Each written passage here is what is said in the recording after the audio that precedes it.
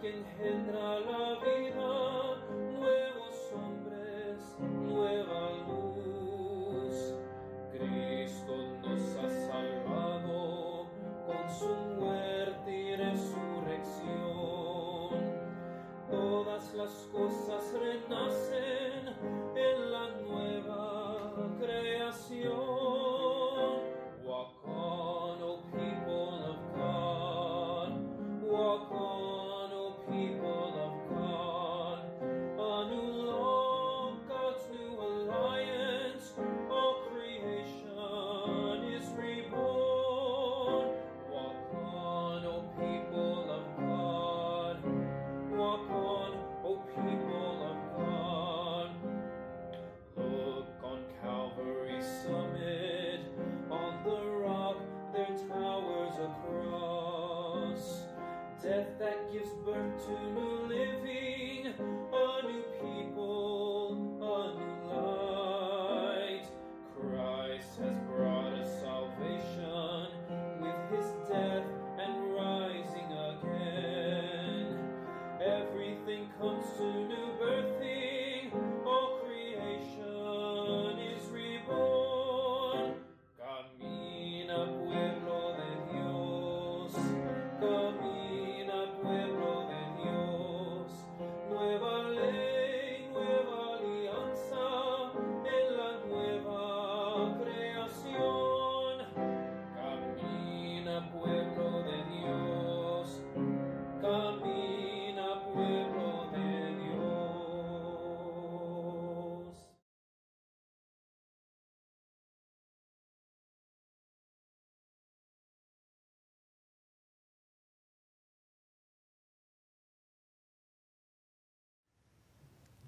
Spirit of the living God, fall afresh on us. Spirit of the living God, fall afresh on us. Melt us, mold us, fill us, use us. Spirit of the living God, fall afresh on us.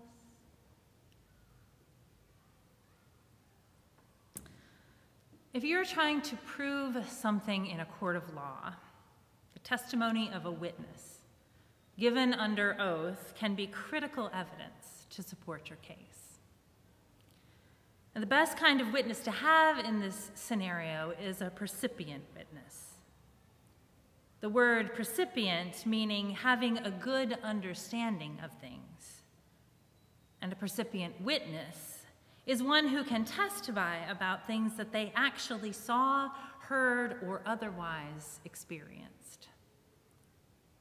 A percipient witness, also sometimes called an eyewitness, can make or break a case, assuming that they are credible and believable in their testimony, that they have their facts straight, and that it can be verified that they're telling the truth. Witness testimony can be vitally important to proving a case, but it can also be slippery. Because as people, we're inherently skeptical. We have to be convinced. And in a court of law, there is a burden of proof placed on the one who is bringing the case. The opposing side will try to poke holes in the testimony of a witness. Are they sure they saw what they said they saw? How close were they to the event in question? Was there something blocking or obscuring their view, keeping them from seeing clearly? Are we sure that we should believe this person? In Luke and Acts, the gospel writer is making their case for the resurrection of Jesus by providing witnesses to these events. After the disciples meet Jesus on the road to Emmaus, and he appears to Simon Peter and then again to all the disciples in Jerusalem, The risen Christ explains how his death and resurrection is a fulfillment of the scriptures and the prophecies of their faith. And then Jesus says to them, "You are witnesses to these things." Later in Acts, after Peter and John heal a man who has been lame his entire life, and as now walking around and praising God, the apostles tell the astonished crowd that the healing came not from them, but from God, who also raised Jesus from the dead. To this we are witnesses, they say. And because they are witnesses, they now have the power to do this miraculous healing. These disciples are not just witnesses. They are percipient witnesses. They were there. They saw that Jesus had been arrested and killed. They saw that the stone had been rolled away and that the tomb was empty. They saw Jesus risen, too. They talked with him and ate with him and touched his wounds. He was not a ghost or a figment of their imagination, but real and alive. They saw it, experienced it. The gospel writers really want us to believe this story. And so they have presented their most credible, most reliable, and trustworthy, their percipient witnesses to the death and resurrection, to tell the story of what they have seen and heard and experienced firsthand. The gospel writers give multiple accounts and great detail of these events because they know that what they are trying to convince the world of is pretty unbelievable. A man died and was brought back to life. He was eating fish and bread and talking and walking. Yeah, I don't know about that. And we have a right to be skeptical, don't we? Because death we understand. Suffering and grief and loss, those are real and familiar. But resurrection? Life that triumphs over death, that's a lot harder to believe in. This week, as yet another black man was killed in Minneapolis, Dante Wright killed by police officers at a traffic stop simply for having air fresheners hanging in his rearview mirror. And video footage was released of the police killing of Adam Toledo, a 13-year-old Latinx boy in Chicago. Yeah, we believe in death. As the trial of Derek Chauvin continues and the defense emphasized George Floyd's drug use, his criminal record, his underlying health concerns, his intimidating size as factors leading to his death, rather than the police officer's knee on his neck. We believe in death. As students return to in-person school and once again have to face the real possibility of school shootings, like the one that happened in Tennessee this week, we believe in death. As Asian Americans continue to be targeted for hate crimes and violence, as people continue to die from COVID-19 here and around the world, as our military withdraws from the longest war we have ever been a part of in Afghanistan, leaving that country ravaged, we believe in death. It's not that we don't want to believe in life with all its liberating possibilities and beautiful wonders. We want to believe in a God who triumphs over the grave, who can raise a human being from the dead, and in miraculous, life-altering healings of broken people. But there's so much evidence to the contrary. We're understandably dubious. Even with the compelling testimony of these firsthand biblical witnesses, even if we believe that it happened once upon a time for Jesus,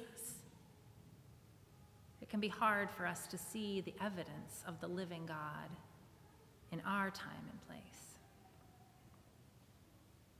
Maybe you know what I'm talking about.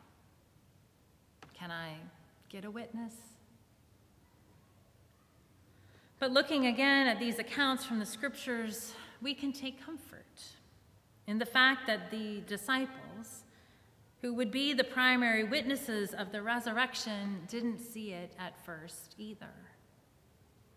They were so paralyzed by their fear, overcome by their grief, that they didn't even recognize Jesus when he was walking and talking with them. When he appeared among them, they thought he was a stranger or even a ghost. But then it was in the ordinary things of life, like breaking bread together, and in the comforting practices of their faith, like offering hospitality to a stranger, that they witnessed the resurrection, that they recognized the living Christ in their midst. It was then that they realized that Jesus had been with them on the road all along, that he had entered into grief with them and walked with them in their pain. Their hearts were suddenly burning with love and God's mercy, and they saw in a new light that God was bringing life out of death. You see, even when we are witnesses to something, we might not recognize it at first for what it is or what it could be. Sometimes our biases or our assumptions, our preconceived notions can get in the way of the awareness of the truth of something that's right in front of us. Our fear can blind us to what's really happening. Do you know what I'm talking about? Can I get a witness? Reverend Dr. Ron Bell, who is a United Methodist pastor in Minneapolis, who's an important part of his ministry is working to destigmatize therapy and mental health in the Black community, acknowledges that healing comes in many ways for people. It doesn't look the same for all of us.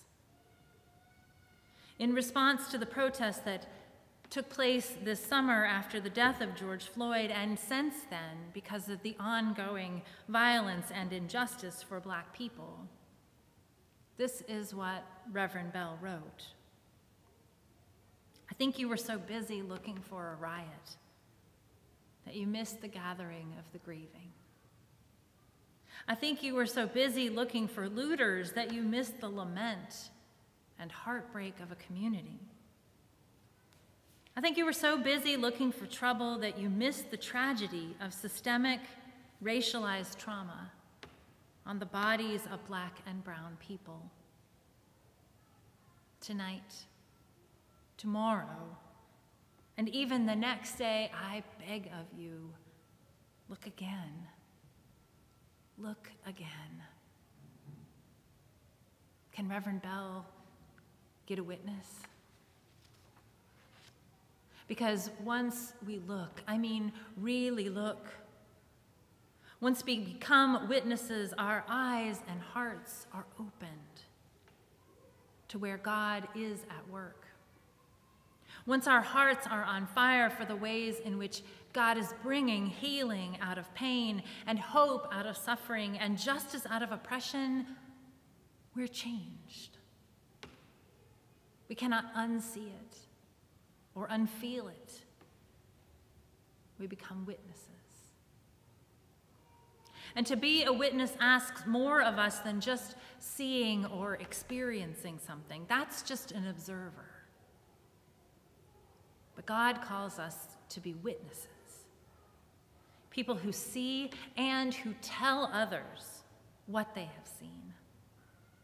People who are so changed by what we have experienced that we have to testify with our words, our actions, our very lives.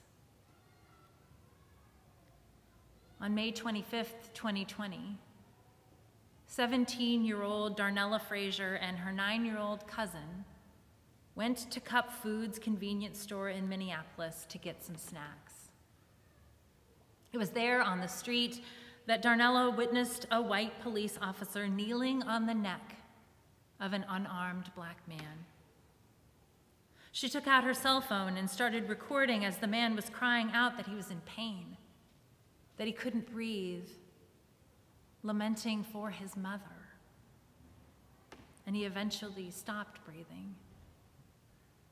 Ms. Frazier shared the video on social media, and it went viral, igniting protests over racism and police abuse around the world.